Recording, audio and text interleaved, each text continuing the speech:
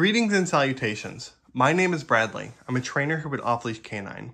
What I would like to do is take a quick moment to walk you through the e-collar that you'll be using in your training experience, whether you've chosen the board and train program or you have chosen our lesson program. The e-collar is an integral part of your training experience.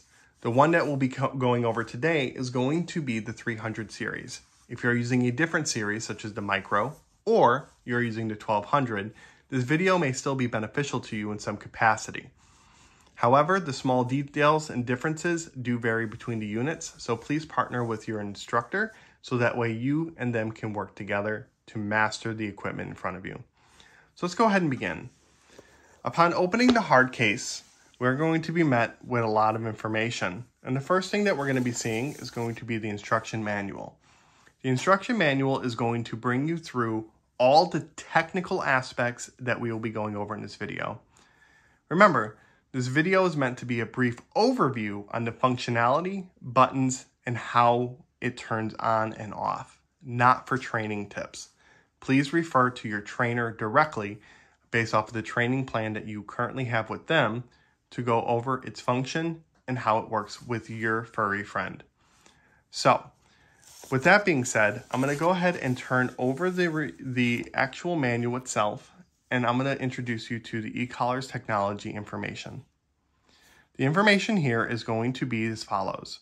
We have the phone numbers, the address for shipping if necessary, ecollar.com website, customer service email, and so on and so forth. You do have a 2-year limited warranty. If you are noticing that you are having mechanical problems, malfunctions, or defects, please reach out to the company directly and they will assist you. If you're unsure, you can always reach out to your trainer for guidance. If I were to take the manual and move it out of the way, you're going to be met with a lot of different devices and equipment. But don't fret about it. We're going to walk through it piece by piece. And we are going to actually start with the e-collar itself. The e-collar comes with a biothane collar. This collar is intended to be very dirt resistant and waterproof in all situations. You do have the ability to cut to fit and it will not fray. The e-collar works as follows. Once powered on, a signal sent from the remote into the e-collar will create a small stimulation through these 2 points. To give an example, if I were to press it, it may make my middle finger here twitch. The contact points do contain nickel. If your dog has a nickel allergy, notify your trainer immediately, as there are accessories that have no nickel that can prevent things such as rashes, pimples, or unsightly loss of hair if the dog has a nickel allergy. It is very uncommon and rare, but it's still something I want to stress. So keep an eye on your dog and the points in which the points rest just to ensure there is no nickel allergy or issues. If you suspect one, talk to your trainer immediately, and we will replace the contact points and help you find a unit that will fit your dog and his needs accordingly. To go through the unit in a little bit more detail, there's a small flap on the underside of it. As long as this flap is in, this unit is going to be very resistant to water, as well as dirt. My dog likes to roll around in the dirt. I definitely don't want to clean that out of the charging port. So always keep this in. You have a small LED screen that's going to give you a small amount of light, and I will demonstrate that here in a moment. If I were to take the remote, and without going over the remote in its entirety, I just want to show you how to turn on the unit. By turning the device, you'll notice that there is a red point on the side. There's a red point on the remote as well. These are magnetic. By taking the 2 points and pressing them together, you will notice that there will be a flashing light here. A green light means that it is well charged. A yellow light means that it's about medium battery life, and red means it's low. If you treat it like your cell phone and you charge it every single day or charge it when it's on yellow, you'll always have the power needed to work with your dog, whether it be off leash or in obedient situations as necessary. The remote, which is fashioned off of an old school stopwatch, will function as follows. You have the front face as well as the antenna. The antenna allows it to function, this particular model, at 3/4 a mile, as long as there's not a whole lot of stuff in between it. To give an example would be like a forest. The more trees between it, the less distance you'll get. Or if you are in an urban environment and you have a giant skyscraper between you and your dog, that will reduce the range.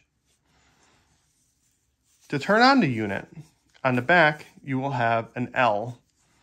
This is because this particular button functions not only as the on and off, but as well as the additional light function that I'll demonstrate in a moment. To turn on the unit, you will press this L and hold it for a second, and then the unit will turn on. You will notice the same flashing lights at the base underneath the off-leash canine logo. You will be met with a 1D, an M, a C, and a number. That number will change based off of the dial and its position. This unit goes up to 100. In the case of this demonstration and putting it on a 2, this means that this is 2% of the maximum power that is sent when I press this black S button.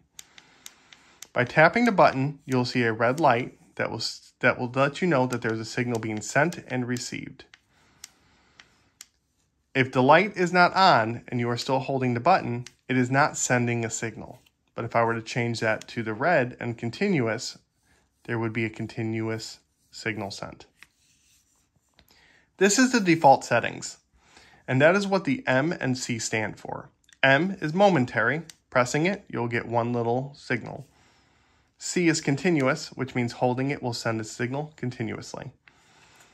Depending on your trainer, as well as the needs of your dog, will depend on those settings. To learn more about that setting and its functionality, talk to your trainer directly. On the other side, you have a T. This is our test button. By pressing it, it will create a small vibration in the unit to let you know signal is sent or received.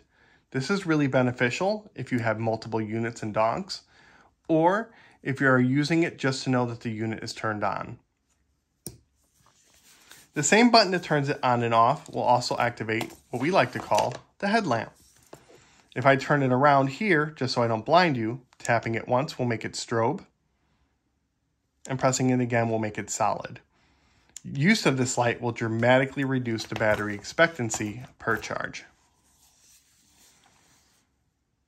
Upon plugging in the unit, both of these will turn off automatically. But if you wish to turn it off, you can always repeat the steps that I demonstrated earlier. Red magnet to red magnet, and then holding the power button on the back.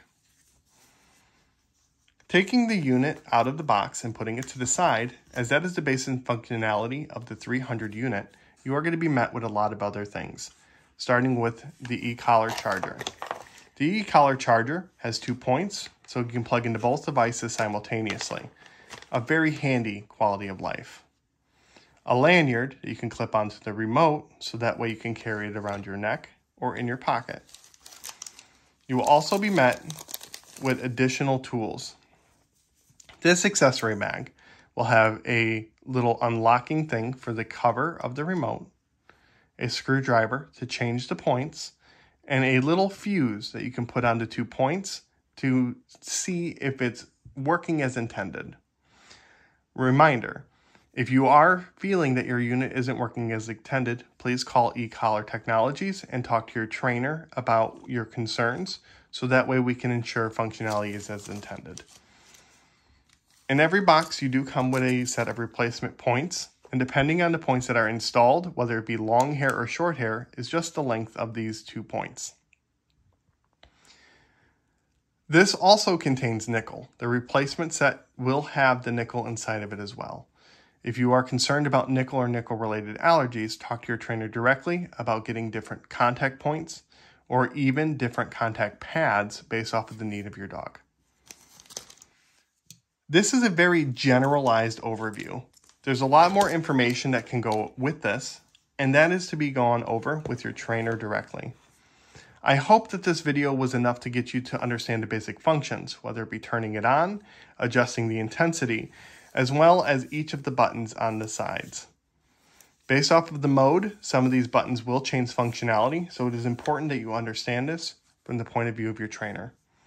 We here at Off Leash Canine welcome you to our family, and we're excited to work with you and train you all the way through.